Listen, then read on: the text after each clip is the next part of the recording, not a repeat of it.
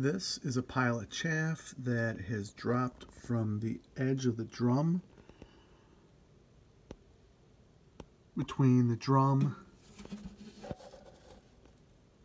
and the drop chute outside the roaster.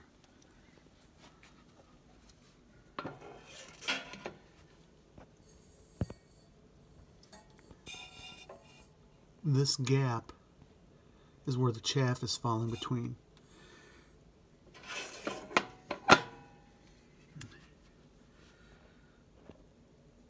These two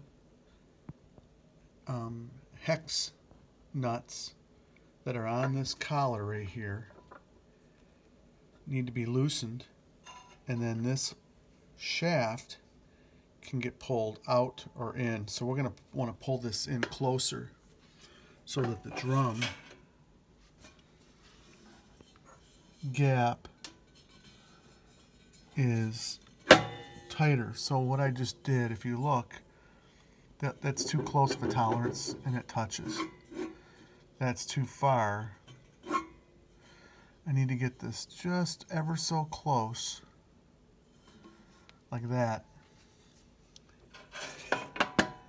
And then with the hex tool, I loosened these before I turned the video on.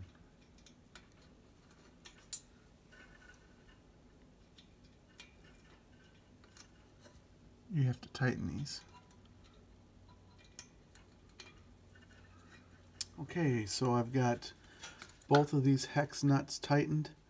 After we made our adjustment, the clearances are really close, but I don't think this is going to rub. And so we're going to turn the roaster on.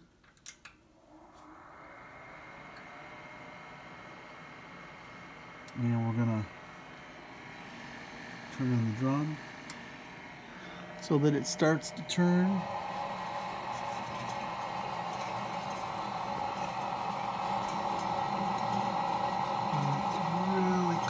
But I don't hear it rubbing.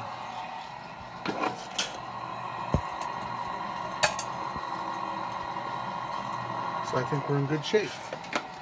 So that's how you adjust the drum distance and tolerances on a Mill City 500 gram TJ-066 coffee roaster.